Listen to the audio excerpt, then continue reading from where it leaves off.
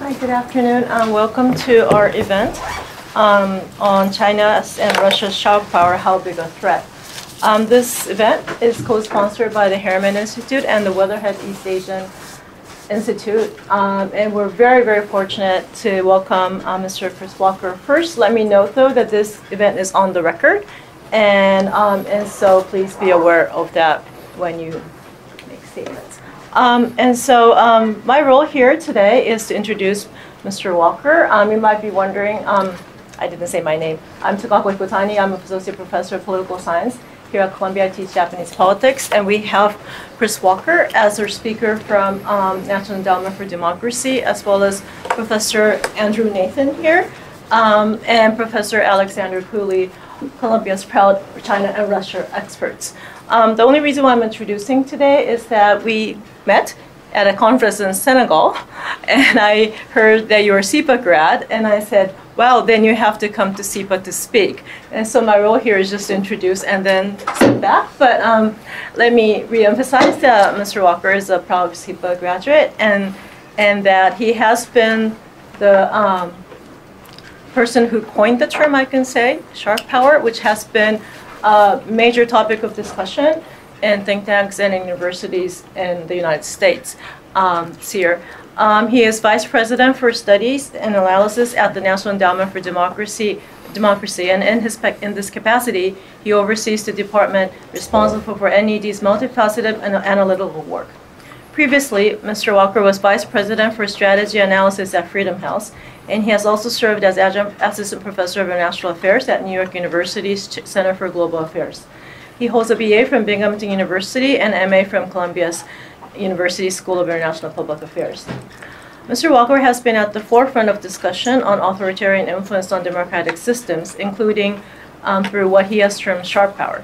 His articles have appeared in a number of publications, including the Financial Times, Wall Street Journal, New York Times, Washington Post, and Foreign Affairs. He's co-editor with Larry Diamond and Mark Plattner of the edited volume Authoritarianism Goes Global, The Challenge to Democracy, and co-editor of the report Sharp Power, Rising Authoritarian Influence, which many of you must be familiar with. So without further ado, I'd like to turn the mic to Mr. Walker and then proceed with, you go first, Professor Nathan and Professor Cooley. Thank you so much. So I'd like to start by thanking the organizers, Takako Hikotani and Alex Cooley and their respective institutions. It's really a pleasure to be back here at the Harriman Institute at Columbia, and it's really a pleasure for me to be speaking with Andrew Nathan and Alex Cooley, both of whom were contributors to the initiative we undertook that Professor Hikotani alluded to, Authoritarianism Goes Global. This was an extensive initiative we undertook that resulted in the publication of a book, to which both Alex and Andy contributed to. And if you haven't had a chance to see these, I would commend it to everyone. They're really first-rate articles, one on the emergence of authoritarian counter-norms, and the other looking through what the implications of China's growing global reach implied for democratic institutions and values. And these are quite relevant to the discussion today.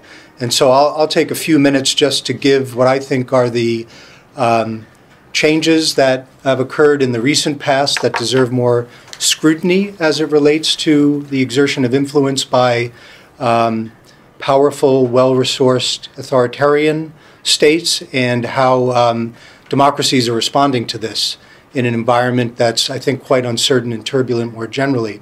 So I think what I would stress at the outset is that countries like China and Russia are exerting more influence today than I think at any time in the recent past.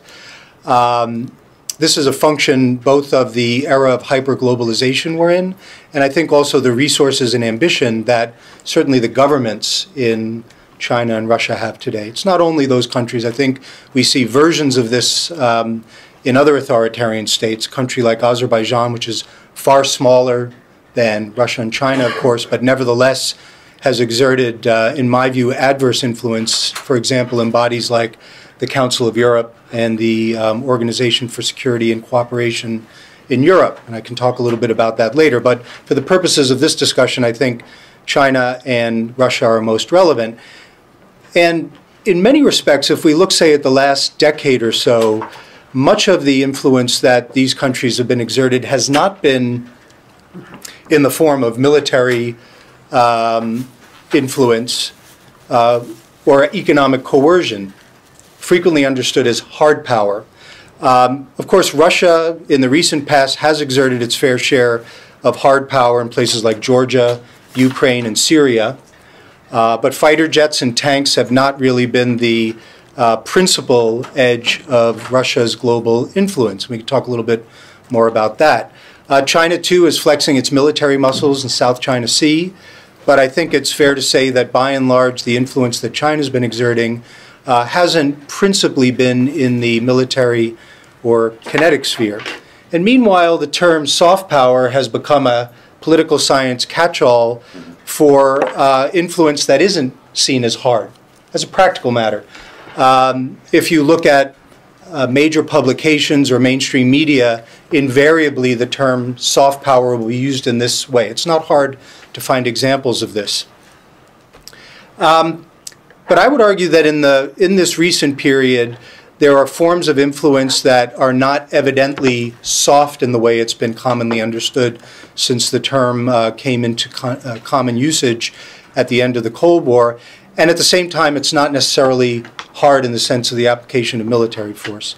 And according to Joseph Nye's original definition of the term soft power, it's based on attraction. It's based on the ability to persuade.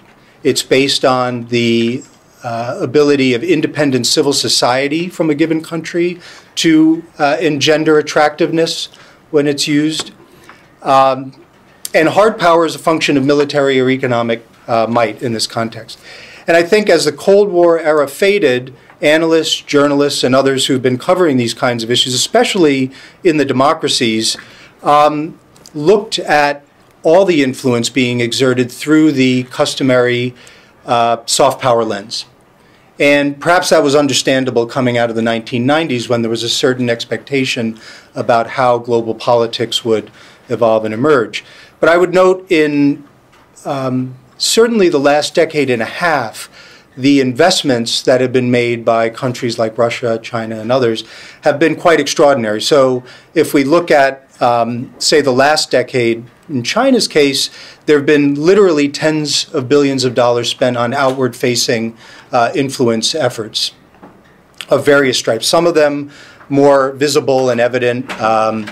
The state media enterprises that have gotten some notoriety get quite a bit of attention, but this is only one small part of the overall investment. It includes things like people-to-people exchanges, wide-ranging cultural activities, the media enterprises, and a host of other forms of engagement. The most notable of these that gets the most attention, but I think it's a little bit disproportionate, are the Confucius Institutes, which are run by Harriman, which is the Chinese state's propaganda agency. And these institutions are embedded within the educational institutions within open societies, and talk a little bit about how they operate and what the costs and benefits of having them are. But these are only one small part of the Chinese party state's engagement in the educational sector, just to use this one sector as an example. And if we look at the last 15 years, in the Russian case, they've invested an enormous amount, the Russian authorities have, in their own forms of outreach. Some of this very visible, like Russia's RT media enterprise, includes Sputnik, which is another visible enterprise in this regard, but it's certainly not limited to that. There's a wide range of other instruments that the Russian state and its surrogates have been investing in. And I would note that these efforts really gained momentum in the middle part of the first decade of this century. So it was around 2005, 2006 when these investments really took off. It's actually when RT was founded around that time. And it's around the time that Twitter, YouTube, and Facebook also were founded. Google was a little bit before that. And I think the fact that social media and the digital engines really started moving in earnest is not disconnected from this whole discussion about how certain forms of influence are projected globally today, and we might come back to that a little bit later. And so I would say that although the Russian authorities, the Chinese authorities undertake some activities that credibly fall into the normal sphere of public diplomacy, or what's been alluded to as soft power. The nature of these countries' political system invariably colors their efforts, and this factor has been largely underestimated over the years. So in the case of China, to use this example, educational and cultural initiatives that are supported by the Chinese state or its surrogates will often have an authoritarian determination to monopolize ideas, suppress alternative narratives, and exploit partner institutions. Some of this is undertaken by the United Front Work Department, which has gotten more attention in the recent past, but is still, I think, in many respects, poorly understood by audiences who should have a better understanding of these issues. China's dramatically expanded its economic interests and business footprint around the globe, and its government has focused on initiatives that often masks its policies and its effort to suppress, to the extent possible, voices beyond China's borders that are critical of the Chinese Communist Party. And if you want to see some very good work on these kinds of issues, I would commend people here to the recently released, it was November of 2018, a report released by the Asia Society and the Hoover Institution, a project led by Larry Diamond and Orville Schell, which looked principally at these issues in the United States context, but also looked at a number of other democracies in Europe, Australia, and elsewhere, where the influence and engagement by the Chinese authorities and their surrogates was scrutinized, I think in a very fair way, both how it could be beneficial, but also it could be problematic for the integrity of democratic systems. They covered in this context Australia. In some respects, this is a country which has really engaged on the issue of China's influence. And for those of you who haven't looked at this, the writings of people like John Fitzgerald at Swinburne University, John Garneau, who's a journalist, an analyst, and others, is well worth looking at to get a sense of how Australia's democracy has come to grips with the multifaceted forms of engagement that China has undertaken there. Russia, for its part, I think largely determined years ago that it didn't need to convince the world that their autocratic system was appealing in its own right, and instead what the Russian government and its surrogates have done over the years is that they realized that they could achieve their objectives by democracy appealing relatively less attractive. And for those of you who are interested more on this, I would commend people, for example, to the 2 Kremlin playbook reports that were issued by the Center for Strategic and International Studies and the Center for the Study of Democracy based in Sofia, Bulgaria. Really first-rate work looking at these kinds of issues in a variety of countries. It's fair to say in this context that the sort of efforts that Russia has undertaken doesn't happen in a vacuum.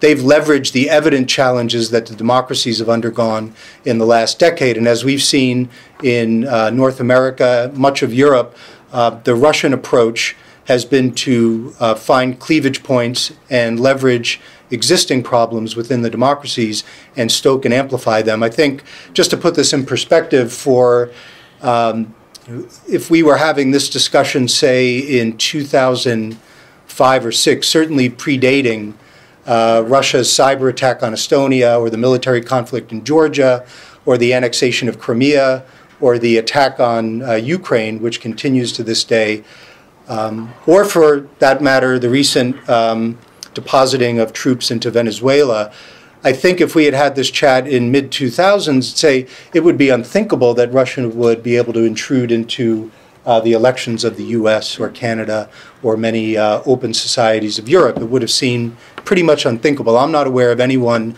who 10 or 12 years ago would have said something like that. Maybe people in this room know people who were thinking that way, but I would be surprised.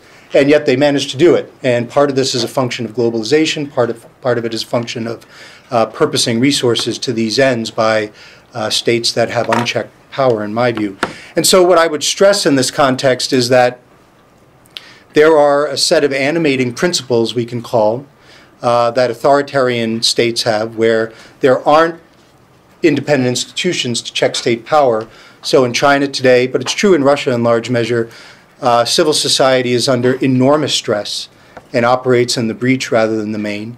Independent media, likewise, is far weaker in both of those countries today than it was a decade ago. In China, it's surely the case that it's weaker today than at the outset of Xi Jinping's coming to power. Political parties, of course, don't have much space in these areas. That contributes to an environment of unchecked power that can be exerted in unchecked ways. In an era of globalization, this can be projected beyond borders with greater ease.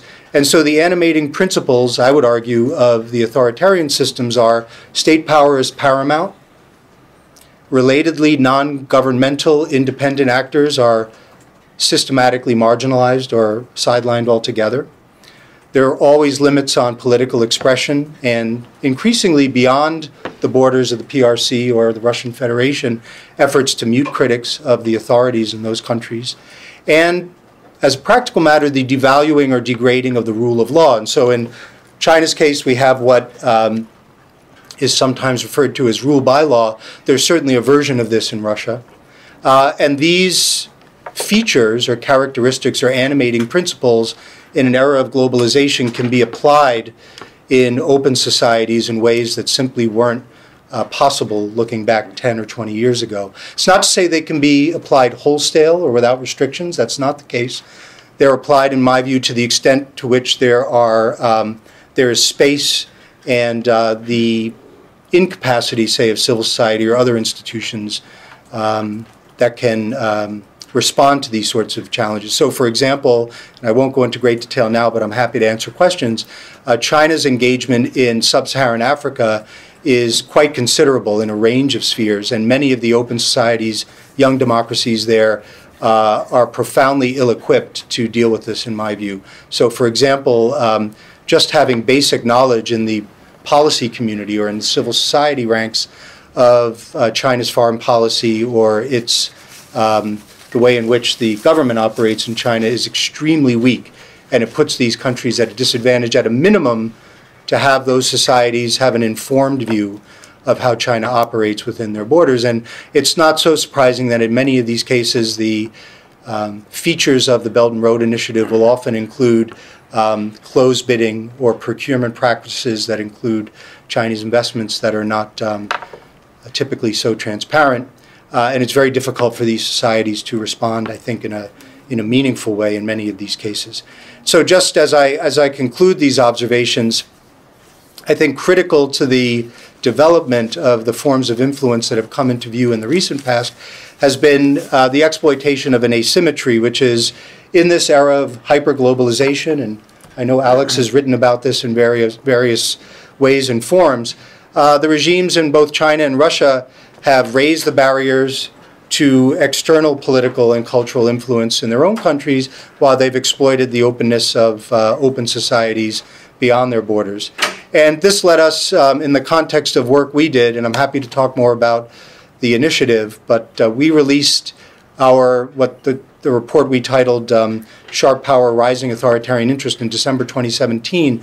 That project, based on the work of think tanks that partnered with us working in 4 young democracies, led us to the conclusion that the use of the term soft power in areas of this influence simply didn't fit well, and we came to the conclusion that a definition that was more suitable for much of what we were seeing was this notion of sharp power, which we defined as an approach to international affairs that involves efforts at censorship or the use of manipulation to degrade the integrity of independent institutions. And so finally, I would say that the skeptics' dismissiveness of authoritarian influence over, say, the last 15 to 20 years led to a certain complacency, which revealed itself in many ways in the unpreparedness in the election intrusions that we've experienced and others have, allowing authoritarians through trial and error to refine existing methods and develop much more powerful array of influence activities. I would note many of these activities have been tested within the confines of the Russian Federation and the People's Republic of China. So it's not as though these were pulled out of thin air, but much of the digital harassment, much of the sidelining of independent voices has been developed within these countries, and now it's being used with various forms of applications beyond their borders. And so finally, I would say that the democracy's complacency concerning the evolution of sharp power has been informed by their reliance in many respects on the soft power paradigm, and that the conceptual vocabulary that we've tended to use since the end of the Cold War hasn't been quite appropriate for the new challenges. So I'm going to stop here, but I'm glad to discuss what we might do in response or any other questions during the Q&A. You want me to go? So, well, Chris has been a real thought leader on this thing. I actually have known him since his time at Freedom House, and after that he went to the NED, and he runs a kind of internal think tank in the NED that's incredibly productive. And he really, with his group, but him and the leadership, came up with this idea of sharp power, published the report that he's alluded to that you can download from the NED website. The Journal of Democracy that he co-edits also keeps its eye on and publishes many interesting articles on this I should just issue. say that Mark Plattner and Larry Diamond co-edited. Also play a role. Yeah. They're not here. So Alex has an incredibly good article in the JOD about money power in the world. And this project that Chris is leading is ongoing. And after the report came out from NED, it sort of overwhelmed the media. The Economist had a cover story on it, and as Takako said, you know, the Foreign Affairs ran an article that Chris wrote and so on. So it's been a very, very influential concept. And it's fit in with a rising concern. There are quite a few other reports that have come out around the same time that are trying to get a grip on this issue as far as the China piece of it is concerned. So Chris mentioned the Hoover report. Do you remember the name of it?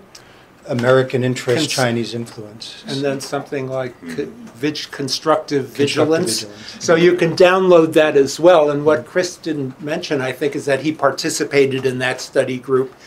And it consists of an attempt to study Chinese influence attempts throughout the American system in academia, media, state and local government, and different sectors, with appendices about other countries like Australia and New Zealand and Europe and so on and so forth. So that's an area where people are trying to get a grip on this. In addition, Orville Schell, who with Larry Diamond co-edited the Hoover report, he co-edited with Susan Shirk of UCSD a report published by the Asia Society, which focuses a little differently. The Hoover report focuses on Chinese influence in the United States. Also, I might mention over Chinese language media in the United States. The Asia Society report is looking at the changing U.S.-China relationship as a matter of American foreign policy. So these two things are certainly related. And that one calls for, also has a slogan, something like what we, and you participated in that group. I didn't participate in that one, but a little bit. No? Okay. To sort of rejigger American China policy in light of many emerging issues. The Berlin-based Merix China Center, Mercator Institute, they have published a report on Chinese influence activities in Europe. The European Council on Foreign Relations, Francois Gaudemont, published a report as well on that problem. Chris mentioned Australia, and he mentioned John Garneau and John Fitzgerald. There's a book by a guy named Clive Hamilton. It's a rather controversial book, but in my assessment, basically pretty accurate, called Silent Invasion. So that's a scary title.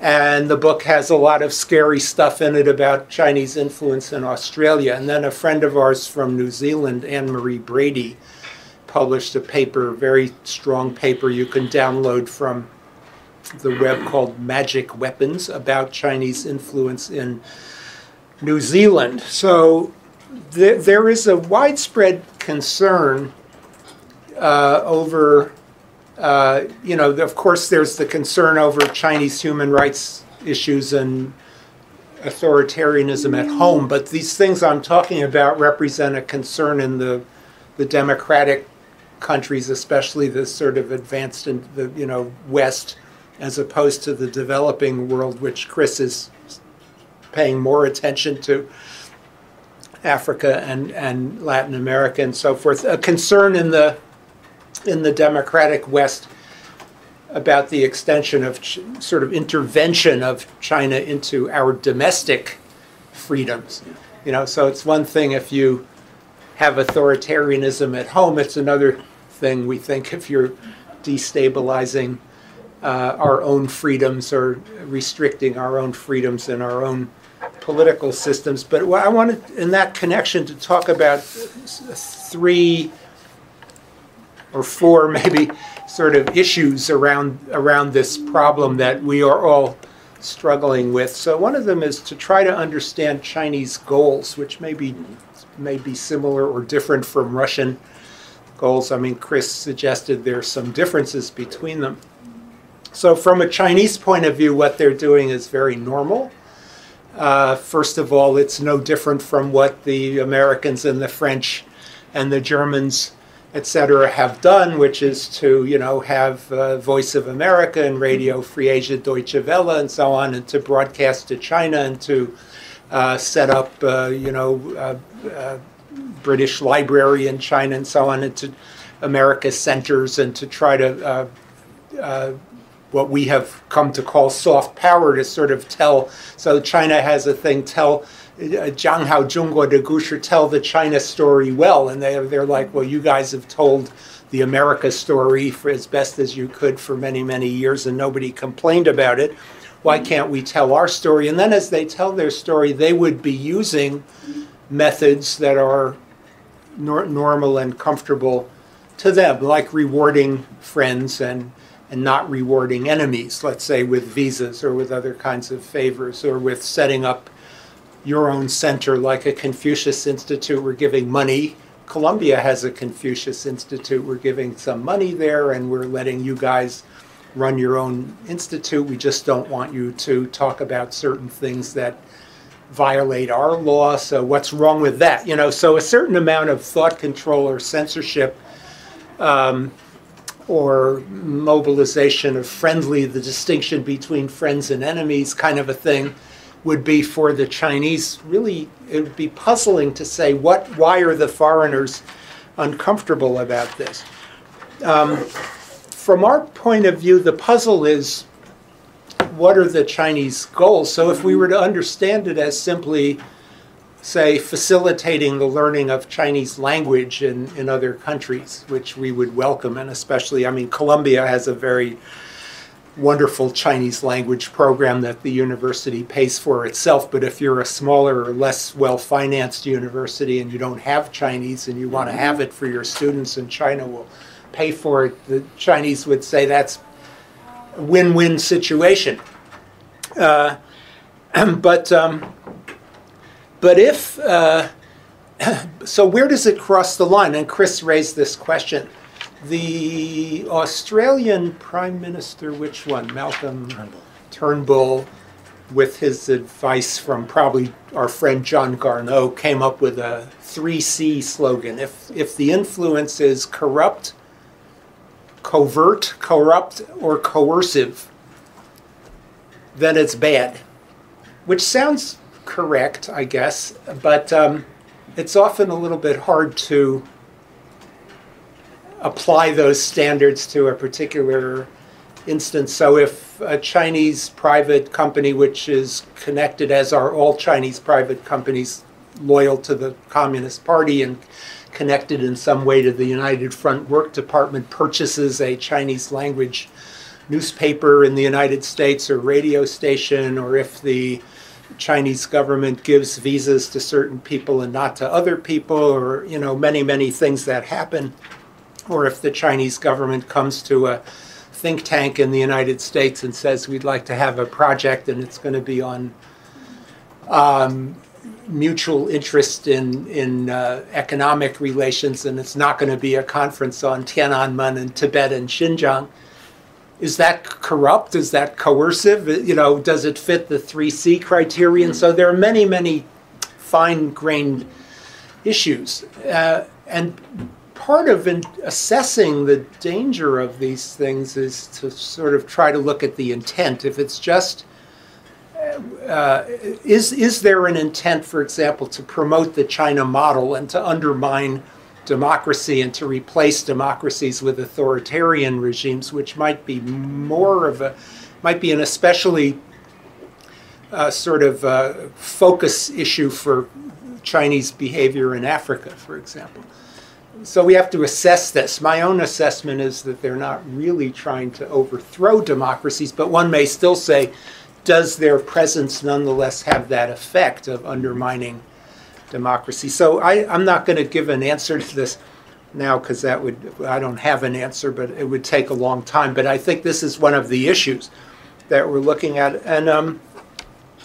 And then, I've already said two issues. One is China's goal. The other one is the red line between what's acceptable and not. So especially in this Hoover report, we struggle very hard to assess that red line. There's also recently been a short memo issued by Human Rights Watch about academic freedom, the principles for protecting academic freedom, which doesn't apply only to China. It applies as well, for example, to Saudi donations or Azerbaijani donations and so forth, or to donate to many funds that might be offered to an academic institution from the Ukrainian community in New York, for example, something like that. We always have these academic freedom issues, and so you could look at the Human Rights Watch report to see what they say. But what the basic principle there is something like transparency and faculty governance. So, for example, as I said, Columbia has a Confucius Institute, and so far as I know, its activities are unexceptional. I have no complaint about them that I know about. But part of that may be partly because I don't know anything about what they're doing. They don't really publicize it, and I hear about this and that, and it sounds fine. But the contract that the Chinese Hanban, the supervising organization inside the Chinese Ministry of Education, signs with American universities contains a secrecy clause that this contract will be secret. And I think that that's adverse to academic freedom, and I have advocated that Columbia violate that contract provision and make the contract public like Trump's tax returns. There's probably nothing else. And then there's a feature in those contracts, as we know, somehow we know it, although the contracts are secret, that says the Confucius Institute can't do anything that violates Chinese law, which sounds kind of reasonable in a sense. Why would they pay for something to violate their law, except that Chinese law is extremely capacious and vague. And that probably means that you cannot discuss Tibet and Tiananmen, even though I'm not aware of any actual statute law in China that bans that. So I think transparency and faculty governance, which are connected, I mean, transparency to the faculty, let the faculty know. There are procedures in the university for faculty governance, for example, the Academic Review Committee. I mean, students probably don't know, and you're lucky not to know, but there's a committee that investigates every unit periodically. So that would be a principle. The visa issue is kind of interesting because I've been denied a visa since 2001, and that wasn't even the first time. I was denied a visa in two other cycles for things that I had done. But in 2001, I co-edited the Tiananmen papers, and since that time, I haven't been able to get a visa, which I personally have always regarded as predictable and reasonable, because the Tiananmen papers, if you know anything about it, is a very, I think, strong attack on, the legitimacy of the regime, and it's also a state secrets leak. So for many, many years, I was denied a visa, and many of my friends and people in the US government and people in China were quite sympathetic to me about it, but we never made a big stink. But as this issue has arisen of Chinese arguably corrupt, coercive, and what did I say? Covert attempts to influence and restrict discourse and academic and media freedom in the United States. The issue of visa denial has risen to become a kind of issue of principle. It's not an Andy Nathan issue and Perry Link issue anymore. It's kind of been seen as part of a bigger package, and I think appropriately so. I mean, my case is unusual and special, but there is a bigger issue, which is the use by China to incentivize and disincentivize newspaper organizations, or rather media organizations, as well as the academic community. So there should be, very normally, 10-year multiple entry visas between China and the United States in both directions for academics and people.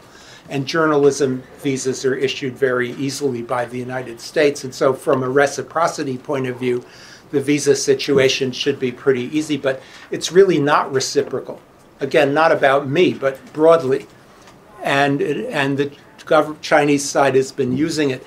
So in the Times 2 days or 3 days ago, there was a story about this Professor Zhu Feng from Nanjing University, I think, who was denied, whose visa was canceled. He came to the United States, and at the airport they canceled his visa and sent him back. Now, I know this guy, Zhu Feng. He's a good guy, in my opinion. He's a very open-minded scholar. I think, of course, we never know who has what connection with whom, but my judgment is he's a very good independent scholar. But I think what we're seeing, and we'll wait and see how this works, is the US government now raising this issue of visas to the level of, you hit me, I hit you. Whether that's a good idea, whether Zhu Feng was the right case, whether that's going to produce any good results, we'll have to wait and see.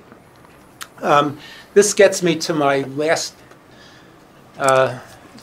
thing I wanted to talk about is what are we going to do about this? So should there be? So we have the academic freedom idea and faculty governance. We have the, playing the tit-for-tat game with visas and stuff. There is the proposal that groups that lobby for the Chinese, that there be a stricter enforcement of the Foreign Agents Registration Act, the FARA Act, so the groups that have in effect lobbied for the Chinese interests without registering will be forced. And the bottom line is there are not a lot of good answers out there about how the free societies can defend themselves against what Chris has identified as sharp power. And part of it is that we are appropriately worried about sacrificing our own principles in the effort to answer these challenges. So, for example, the example I just mentioned of denying a visa to a scholar who's a very valuable exchange partner seems to be hurting our own interests. Denying, say, visas to... Of course, if somebody is a known spy, and the federal government should be able to know in many, many cases that an individual is a spy under either academic or journalistic cover, then fine. But if you're just hurting real academics and journalists in order to send a message, are we the losers?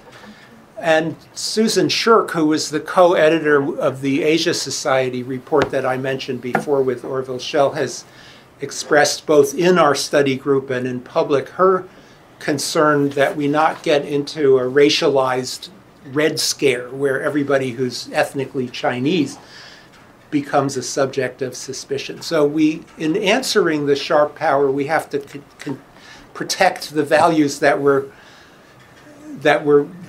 the very reason why that are the things we're trying to protect.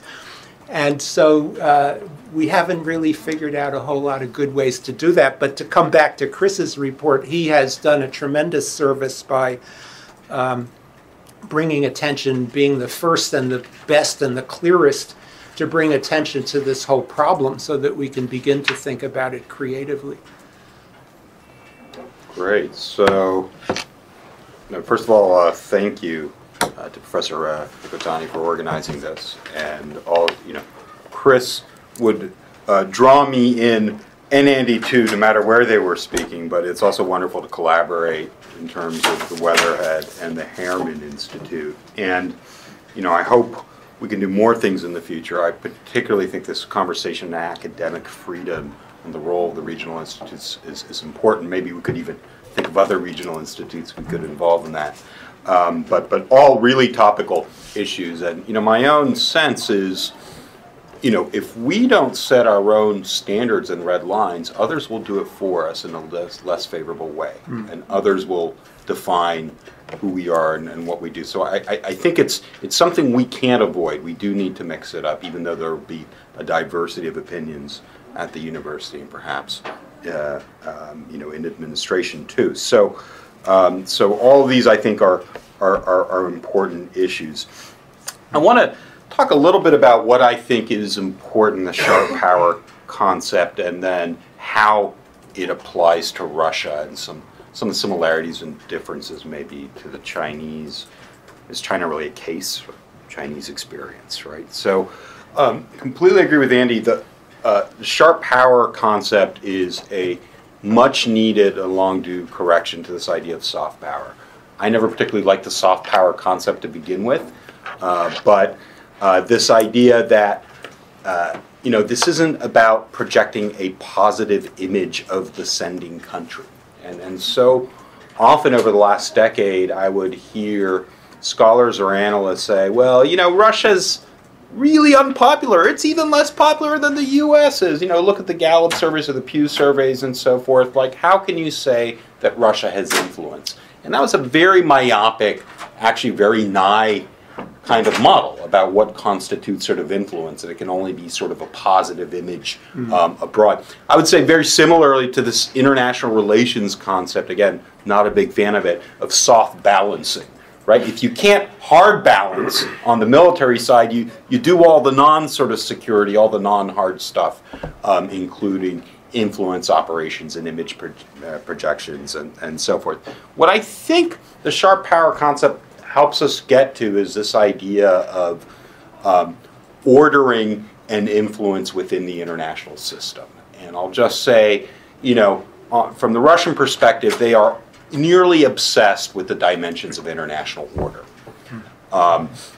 They have conceived of U.S. hegemony and the U.S. hegemonic system, not only in terms of U.S. power, which they've tried to counter in certain areas, certain times, quite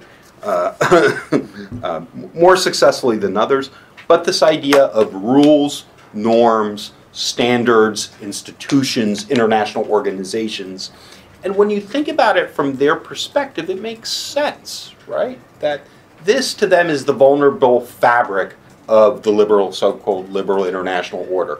This is what actually is influenceable at a relatively acceptable cost. Both in terms of money and in terms of sort of reputation. So I won't get into all of these aspects, but I'll just mention, for instance, the question of international organizations and whether international organizations are part of the U.S.-led kind of liberal infrastructure, or can they be repurposed for another infrastructure? And I think we're starting to see overwhelming evidence, and Chris was at the forefront here with the Global Authoritarianism Goes Global volume, that you have a couple of things going on. One is new regional organizations that embody new norms are now becoming more and more networked. Something like the Shanghai Cooperation Organization that embodies sort of the three evils, or the CSTO, the Eurasian Economic Union. So you're starting to get much more connectivity between kind of the non-Western and kind of the non-liberal embodying sort of institutions. So the ecosystem of international order is changing. It's becoming more dense, more competitive. It's embodying a greater number of sort of norms and so forth. plus existing international institutions are being repurposed. And again, this is sort of a goal that Russia and China share, but you see some dramatic gains on the Russian side here. UNHCR, where you had in 2 cycles, 2 different agendas that caught Western policymakers by surprise. One was the traditional values agenda, and the second one was the focus on the family agenda. And both of these, Russia cultivated allies, most notably Arab Gulf countries, and pushed through, statements and agendas in these institutions that we would have thought unthinkable sort of 10 years ago, right? And relied on an array of sort of inputs. So the OSCE started as an institution that embodied, the political democracy agenda, the security agenda, and this, economic agenda, and this part of this was this kind of, values agenda. Values agenda is pretty much dropped out. Yeah, OSCE still has an election monitoring unit that's relatively insulated in Warsaw because of some institutional design, but this kind of human, the values-based part of it has very much sort of been stymied, right? The OSCE isn't viewed in that way anymore, and it's not used that way anymore. So you're seeing kind of new organizations led by Russia and China and the repurposing of sort of existing organizations. That's going on in the international sphere. But from the Russian perspective, the turn to sort of sharp power kinds of instruments also is about perceptions of vulnerabilities in Western countries and Western networks themselves. And, I think from the Russian perspective, this is the stuff of influence. All great powers influence. You influence, right? You support NGOs, right? Freedom House that has its board, all of its money comes from sort of U.S. government sources. We have the right to influence too. After all, that's what great powers do. And so then we get into sort of questions of, what's the equivalency? What are influence activities versus aren't? There's been some research in the Cold War that's found that, the Soviet Union and the U.S. sort of, intervened in like 40% of all elections sort of globally, right? It's sort of going. But to us, it's a shock in part because of what Chris said, the kind of 1990s paradigm was, well, wait a minute. We're the ones who influence. It's our norms that go global, right? We don't sort of accept sort of the backlash.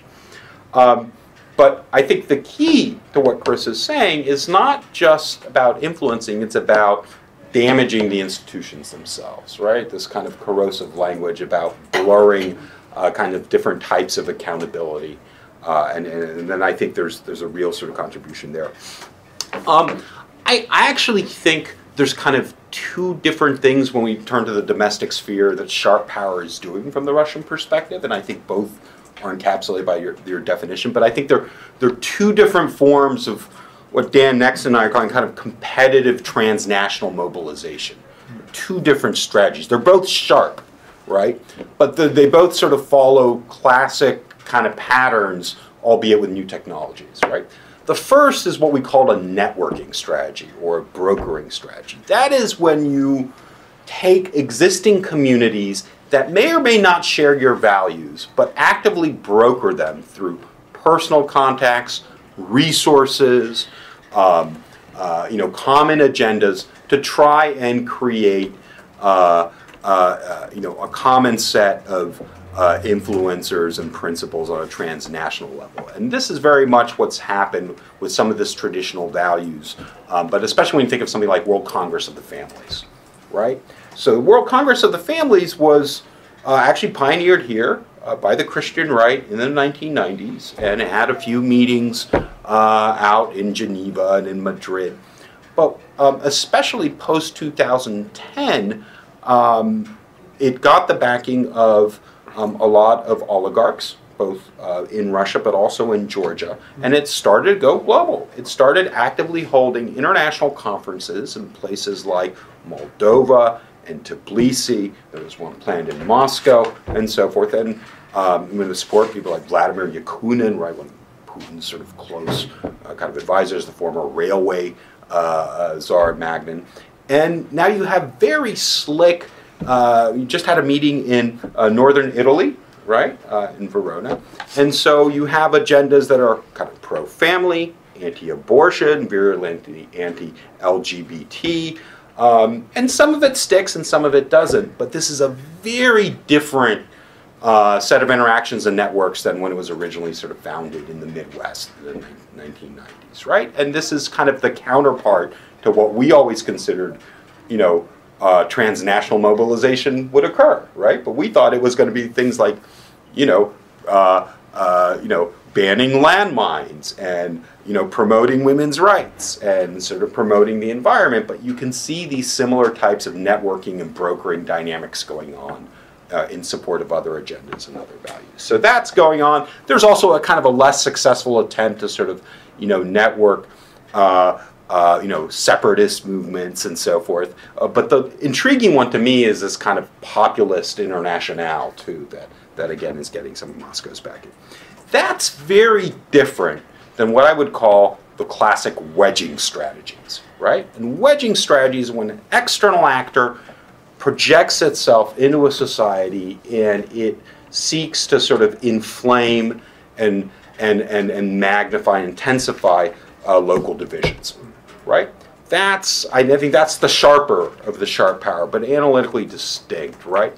And so we have in the sphere of sort of Russian area studies and Russian politics a big debate about this election interference, right? And we say, it was all Russia, Russia's everywhere, it's in the media, it's Deripaska and his lawyers, Russia's almost treated as this domestic political actor, omnipresent and sort of doing everything, and of course that's deeply analytically sort of dissatisfying. On the other hand, the Russian line is very much some of the other line that you see domestically. Well, this is crazy to blame your social problems, your political polarization on Russia. That's crazy, right? If anyone, blame Newt Gingrich from 1994, who started this kind of strategy of, intensely sort of polarizing and partisan sort of politics. We have nothing to do with this.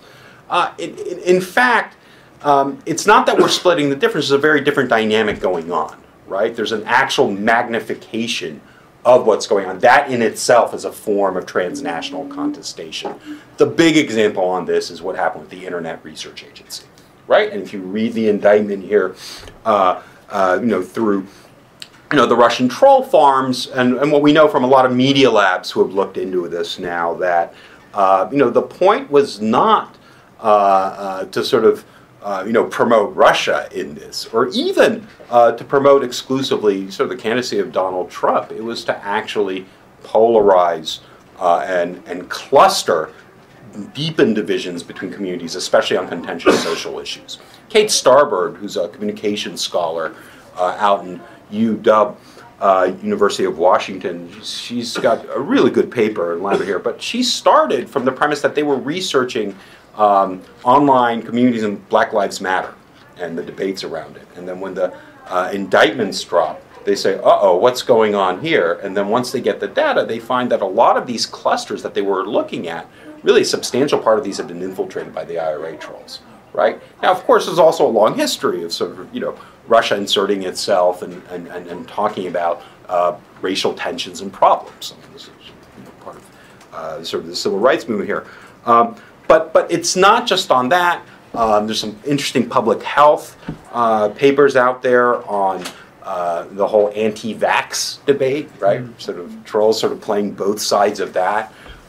Then, of course, questions on states' rights, sort of very strong on that. So pretty much this range of social issues you've seen sort of amplified on this. And my favorite sort of example is the account 10_GOP, which pretended for 11 months to be the Tennessee Republican Party.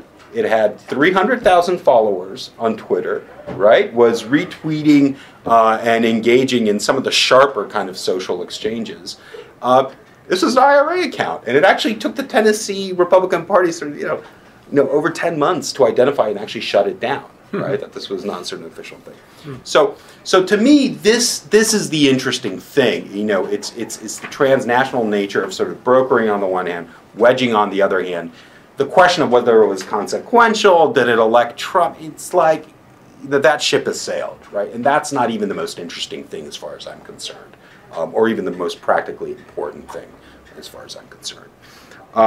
So all this to say is, I think the sharp power concept opens up, right, our research agendas and a lot of these distinct sort of analytical dynamics that are going on there. I'll say one last thing. Andy reminded this on visas.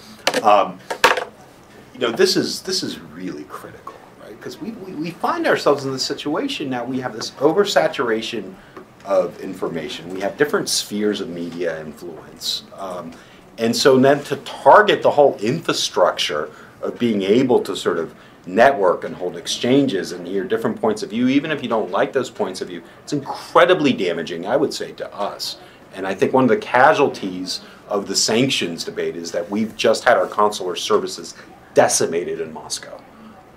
And so, yes, those of us who have 3-year visas in Russia are fortunate in some ways, but it's easier for us to get visas to go to Russia than vice versa. And part of the practical problem we have is like when we have a, we're not as good at Weatherhead in planning and thinking ahead, right? So come up. So if we, we're good. Yeah. So if we don't plan a conference 12 to 15 months in advance, say we do 5 or 6 months, we can't get a U.S. visa for someone who doesn't have one.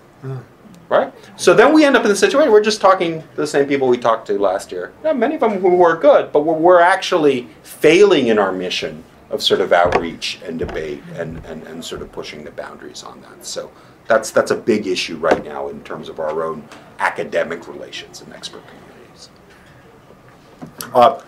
I'm going to moderate the Q&A. Is that right? Okay, so perfect. So actually, Chris, would you like to respond to anything Andy and I have said before we throw it out? So I think I'm really delighted that the two of you in so many ways agree with me. I'd welcome people who disagree with any of the arguments that are here. I think that would be very useful. I'd just say on the observation, Andy, you made on, and I think, Alex, you also made it as well, on this idea, the Brits and the French and the Spaniards, they all use their information outlets to communicate, and so we should do the same. I would argue there's quite a difference between Deutsche Welle and the BBC and the British Council and the Cervantes Institute compared with the various Russian instruments that are applied in that discussion, or for that matter in China. And I think the following is key, and that is the governance structures around the admittedly imperfect but open and challengeable institutions like Deutsche Welle or the BBC or AFP are quite different from the governance structures around CGTN or RT for that matter, or Sputnik. And we can talk about what the distinctions are, but it has everything to do with having parliaments that have ultimately some relationship to the broadcast entities that are operating out of the European examples I gave. They all have their problems and controversies, but invariably the people who control the purse strings and have some sort of policy authority can weigh in ways that are frankly unthinkable in the Chinese and Russian context. And so that, in the end, feeds into the, in my view, into the overarching editorial character of the Chinese and Russian examples. I'm happy to give more details on that, including in the African context, which I've looked more at recently. But I just maybe say that at the outset. Great, thanks. So why don't we take just a group of questions here, and as you ask a question, just make sure to identify yourself or our speaker. Yes, please. Hi, I'm Will. I'm a GS undergraduate here. I'm from the Republic of China, so I'm very concerned about the machinations that the Communist Party has been enacting, which I guess are called sharp power. And I have one question, basically, what are our options? But I'd like to focus it on two realms that were not discussed today. First one is, all of these strategies have been tested in the Republic of China. And so basically, what can the Republic of China do? And secondly is the tech sphere, which George Soros has called a technological Cold War. So Huawei is developing like communications infrastructure in developing countries, and the concern is that they all have backdoors that the Communist Party can access. So that's of great concern to all of the free world. So what are our options? Great, thanks for that. Another question you have in the back? Yep. My name's Chris. I'd be very interested to hear Mr. Walker expand on the misperceptions surrounding United Front work that you referenced in your talk. And I'm curious if anyone can add anything about what sharp power can tell us about the relation between Russia and China. Anything you can add on how formalized any collaboration on these tactics may be. And if there are any specific investment projects you would highlight as a good gauge for the current state of the bilateral relationship. Great, thank you. And yes. Yeah, actually, my name is Gerald. I'm here at Harriman as a visiting scholar from Helsinki. And actually, my question was related to what you just said, that sort of how, maybe from the methodological perspective as well, that how do we study the collaboration or the suspected collaboration between China and Russia, and especially in this cyber sphere. I suspect that there is some, but how to approach it, maybe you have some views. Great, thank you. So let's start with those, and we'll come back for a second batch. So on the question relating to Taiwan, and it's conceivable that my co-panelists will also have some thoughts to share, I think you've identified something that I alluded to, which is I think in some ways Taiwan is, just to use a Russia analogy, a bit like the Baltics, in the sense that the small, vibrant democracies closest to the large authoritarian powers can often bear the brunt of these things, and do. And so the Baltic states, just to use the analogy, have been experiencing Russia's forms of intrusion in their open societies in a variety of ways for a long, long time. Of course, before 1991, it was through the forced annexation of those countries into the then Soviet Union.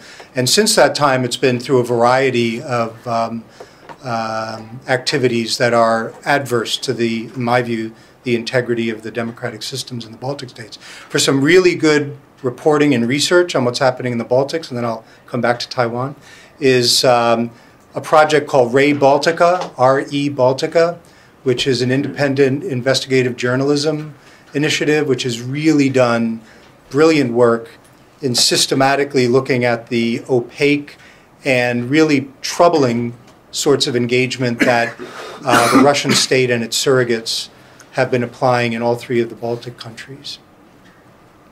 So there's a real problem, and I'm not going to minimize it in the case of Taiwan. I think there are some opportunities, and the Taiwan has been, I think, using those as well as can be expected under the circumstances in the recent past, which is to really engage internationally and raise awareness about their challenges, to talk about the intrusions into recent elections in Taiwan.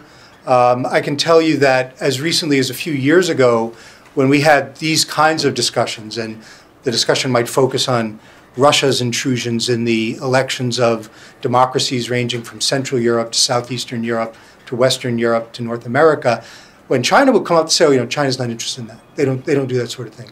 And it's really an unwise analytical start point, because there's nothing in principle to stop China, given what it's already been testing within its own borders in terms of marshaling both the state bureaucracy and those not in the state bureaucracy as trolls and as others who can guide and manipulate social media discussions. That's even before you get to the more technologically directed sorts of capacity that the state has invested in there, which I think we're all starting to feel slowly, even beyond the PRC's borders. So if you use WeChat, for example, and you're in Australia, you're in Canada, you're in the United States, or you're in just about anywhere, you're often going to be subjected to the state authorities' standards of censorship, even if you're using the technology beyond the PRC's borders. That's also something we have to reckon with in the current kind of globalized tech environment. I think Taiwan is doing a very good job at building international solidarity with its democracy. Surely more can be done, but it's a very steep battle given the asymmetry in resources that are evident between the PRC and Taiwan. I think raising more public awareness in the established democracies about what's happening in Taiwan is terribly important. There's in a way a generational challenge. There are, for example, in the U.S., many people who have a sense of Taiwan's position in the world from, I would say, a certain demographic, but my guess is from a younger demographic in the U.S., but perhaps in other democracies, there isn't quite an understanding of how, the fact that Taiwan's a democracy and what its historical role is. And so there's probably space for elevating that discussion, which would also have the benefit of engendering a better understanding over time for people in the democracies about Taiwan's plight. And maybe I'll build your question on the tech sphere and Huawei into some of the other questions. I think this too was something where, how else to say it, I think open societies have been asleep at the switch for a long, long time on so many levels. There was an article, I want to say it was in the New York Times in the last couple of days on Huawei, pointing out that even if many countries wanted to find alternatives to the 5G capable technology that's being provided in so many ways through China, it would be extremely difficult to do so in the short term because not many others are producing it, and much of it is already deeply embedded in systems, say in Mexico and other parts of South America. It's very true in Africa. So, for example, in Ethiopia, the major media tech providers there, to the exclusion of all others today, are ZTE, Huawei, and StarTimes. And Ethiopia is embarking on its own political reform process. You have to factor in what the implications of the essential tech chokehold capacity of Chinese state tech firms and others, media firms, for that aspiring democracy in sub-Saharan Africa. These challenges replay themselves to different degrees throughout all sorts of countries in different parts of the globe. On Russian and Chinese cooperation, I think I'd start by saying, at least as I understand it, there are very few scholars or experts who really have immersed themselves in this, in both sides, speak needed languages in these cases, and there's surely a gap there, which I may encourage people in the room to ameliorate over time if you're of a mind and have the ambition to do so. There isn't, as far as I can see from the people I know, a whole lot of public information on these sorts of things. You can see, for example, things that are touted by the Russian and Chinese authorities that are there for all to see. For example, media cooperation between Chinese state media and Russian state media.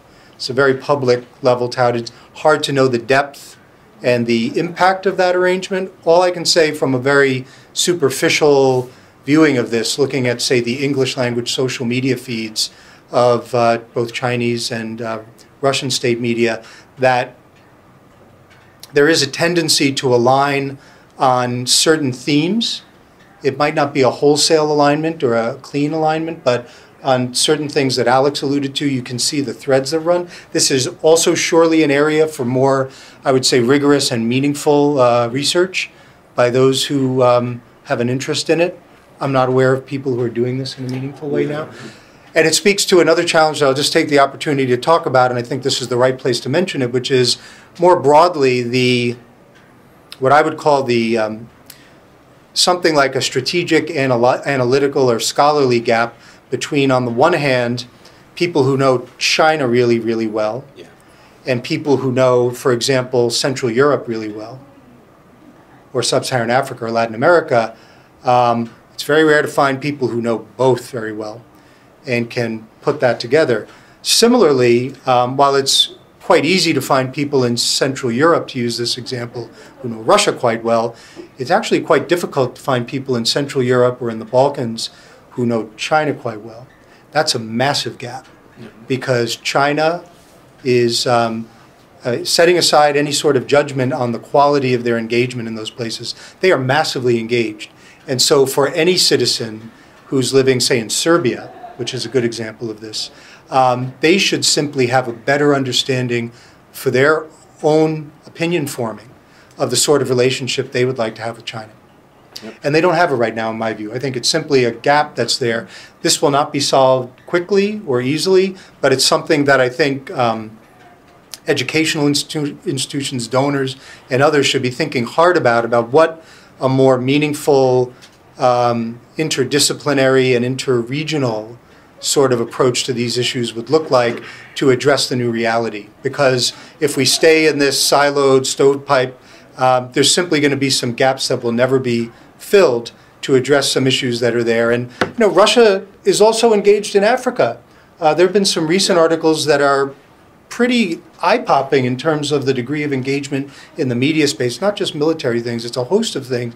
And there too, I'm not convinced that the local policy community or experts really have a feel in the more expansive way of the issues in terms of their engagement with Russia and China alike.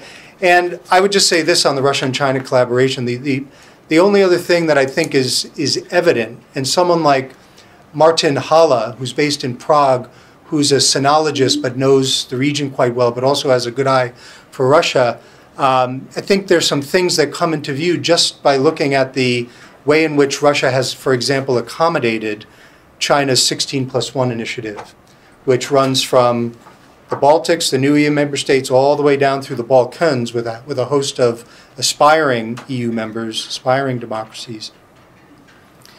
And some sort of accommodation, whether it's formal, informal, has been arrived at between the Russian authorities and the Chinese authorities.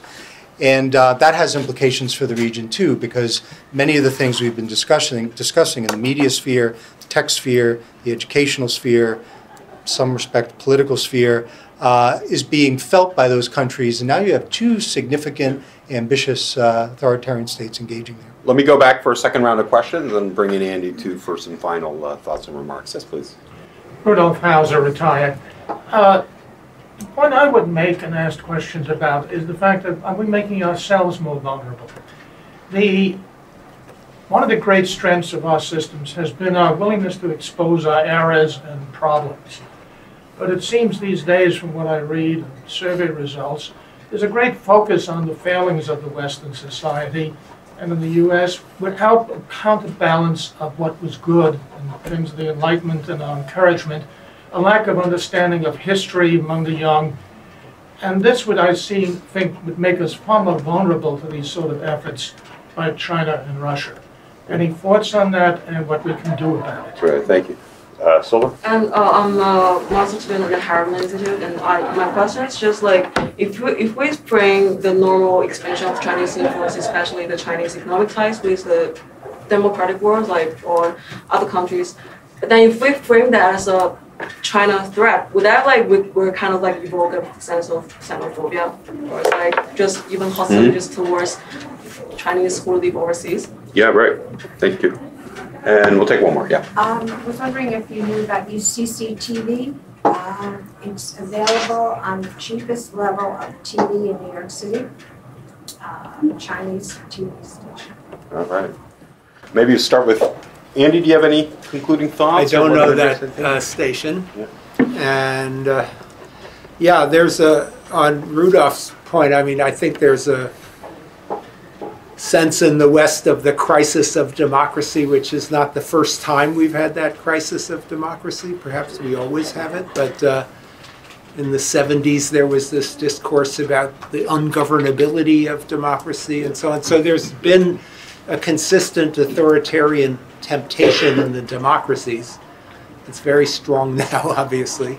And I agree with you. It sort of opens the door to these influence attempts. And on the question of the xenophobia, I think I addressed that in my remarks. I do think that's a big worry. We cannot give up the pluralism of our, society in trying to protect it. That would be self-damaging. Yeah, great. Yeah. I'll just mention something on the Russia-China. I think the Russia-China issue is it's tricky, and there's different levels of analysis. I think there's been a lot of skepticism in the U.S. foreign policy community that this is going to be enduring. I think that skepticism is changing. I think there's always been sort of assumption that the security fears would override whatever sort of pragmatic accommodation. I think that's changing too. That you see a demilitarized border, you see pretty good cooperation. At the societal level, the trust is not there, right? It's really difficult still for Chinese citizens to get just visas for routine things in Russia, and vice versa. But there's an infrastructure that's really pressing the relationship. The exchanges, right? The analytical kinds of fora, the expert kind of fields. It just blows out of the water anything we have, sort of, with Russia, right? And by the way, they talk about us all the time, right? We have no forum to talk about them. I mean, you know, or to have a U.S.-Russia conversation about China, or China-U.S. conversation about Russia. So there's that too. But at the elite level, it is very strong, right? And so one just a very quick example. Initially, when the AIIB, Asian Infrastructure Investment Bank, was sort of announced, Russia wasn't going to join it, right? Ministry of Finance says no. We got all this other stuff going on. It's too expensive. It's not a priority for us. Besides, we have this Eurasian Economic Union. Not going to do it. And went up to the Kremlin. The Kremlin says no. We are joining, right? And they overrid it. And they did it on the grounds of sort of showing solidarity and sort of this obsession with Western order. But just a final comment on that. Look. There's this Africa strategy that Bolton released last year that talks about the need to counter predatory Chinese and Russian investment in Africa, and that's fine. I think some of the language is inflammatory, but that's fine. But then this is also an administration that doesn't believe in any of these tools, doesn't believe in foreign aid except as a lever of influence, doesn't believe in the UN but expresses concern that China is sort of taking over the UN. Right? All it does is believe in the buildup of military power. So it doesn't have the instruments, actually, to sort of counter the challenge as it's defined it in sort of these third area sort of governance spaces. And Chris, I'll give you the last word responding to some of these. So in response to Mr. Hauser, I think we've entered this age of anger and grievance on so many levels. Yeah. And I would put the challenge in a larger context, which is if you turn the clock back to 2005, which was, and I alluded to this briefly at the outset, this was the founding of the leading social media platforms, on the one hand. A couple of years after that, we had the financial crisis, which really was a body blow to democracies writ large, but it was also a body blow to independent journalism, which was already on the ropes in many respects at that point. And now, as we've seen in the last dozen years, in my view, the kind of social media-led news and information environment is not optimal for the health of democracy. It's not to say there aren't some wonderful things that haven't come out of this. There certainly are. But I think when it comes to news and information of civic relevance and public affairs, it's a different discussion. And we have to sort that out. It's starting to happen in a very uneven way in the democracies, happening a different way in Europe from as it is in the United States. But this will be a multi-year presence to struggle through how we find a balance there. And in the meantime, we have the authoritarian resurgence. So we had a number of things happening in a very short period of time that have been highly challenging to the global order and to the democracies. And if anything, the authoritarians have the ability to focus without checks on what they're doing on the tech part of this in a very meaningful way. And it was alluded to in the Taiwan context, which is now the petri dish for a lot of the experimentation by the CCP on these sorts of issues. There are countries like Finland that have been quite good in terms of their public education on social media. And in fact, they have an initiative, and I'm not sure this is happening quite anywhere else, educating a portion of their citizenry on AI and what AI is and the norms that should surround AI. Right now, on that count, we have either the military or the commercial sphere leading the way on AI. That won't be a healthy thing for democracies over time, in my view. We need much more meaningful civil society discussion about how we, as citizens, would like AI to be governed and what norms should go around that. And finally, I think, the question of how we deal with vulnerabilities of the open societies is one that I think we're starting to come to terms with. In a sense, the experience in Australia is a good one to look at. It wasn't perfect, but it was a democratic society's effort in pretty short order to go from raising public awareness, identifying problems, having a meaningful public debate and a policy debate with dozens of hearings held at the legislative level, and then legislative proposals and regulatory proposals to address the problems, some of which were amended, some of which were rejected, some of which were adopted. And they still have a long way to go, but I suspect a version of this will replay itself across a host of countries. And then at that point, the hard part begins, which in my view is how institutions like Columbia University and other open academic institutions find their own voluntary codes and standards that are consistent with the contemporary challenges. And that won't happen overnight either, but I'm hoping those discussions will become more meaningful and intensive in the foreseeable future. Chris, well, I'd like, on behalf of Weatherhead Institute, Harriman Institute, like to thank again Professor Hikotani, Professor Nathan. Thank you, Chris, for all of your insights and coming here. We hope you'll visit us again soon as the project progresses. Thank you, everyone at home.